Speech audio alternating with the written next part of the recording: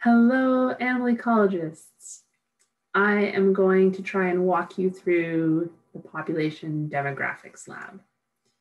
There is a PowerPoint presentation that I'm going to go through, and I'm going to make a series of YouTube videos sort of walking us through the slides of that PowerPoint.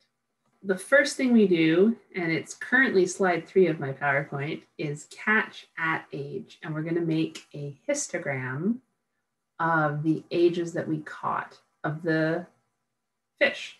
These are, I think, walleye.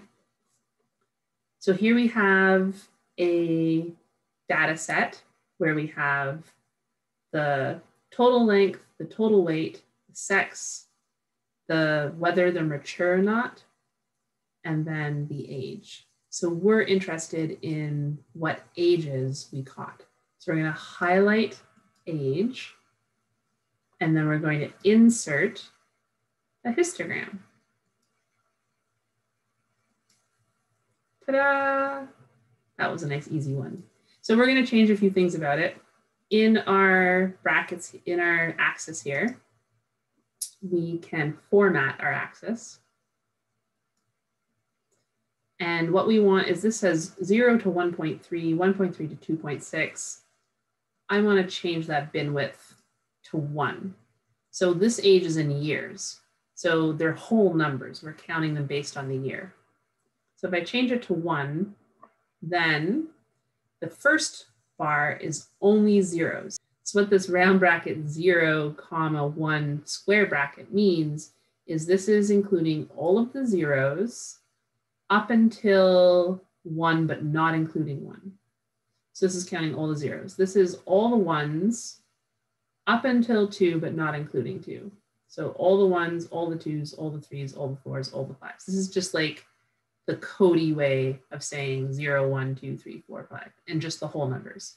And then we're basically done. That's our histogram. But in biology, if you're making graphs to hand in like a figure worth a figure caption in the whole 9 yards, we don't want our graph to look like this. So we're going to go to, I'm going to click on it, chart design. We can change elements. So I can get rid of my chart title, and I can get rid of my grid lines, and then I can add axes. So it's a histogram. So this axis is frequency. Writing upside down is weird. And this axis is age. And we're measuring it in years.